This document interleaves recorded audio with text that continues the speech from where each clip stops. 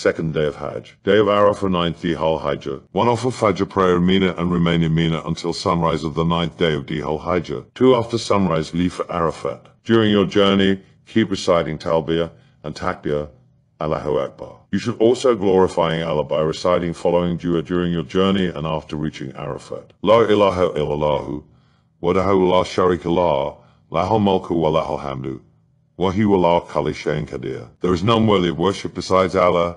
He is all by himself. He has no partner.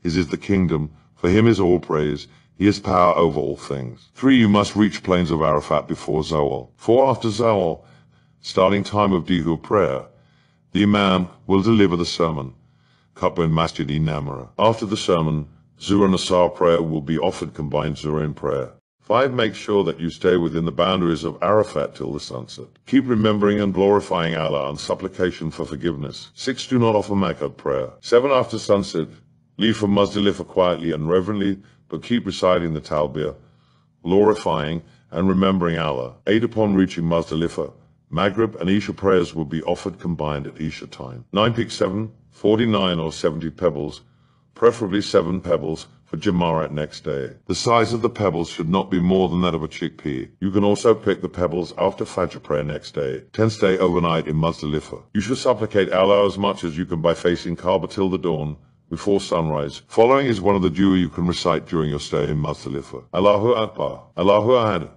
La ilaha illallah. 11. Second day of Hajj is completed.